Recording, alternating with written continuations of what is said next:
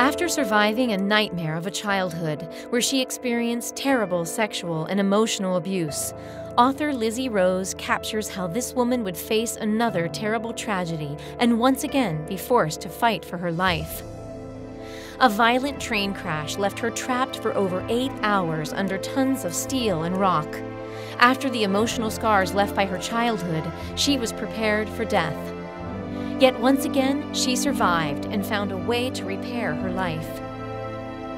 Detailing the horrific experiences of her childhood and the train crash that almost took her life for good, A Kink in My Armour is a survivor story like no other. Discover how this woman managed to overcome a lifetime of frightening and life-altering challenges to emerge a strong and successful woman. If you have suffered, you too have the power to do the same.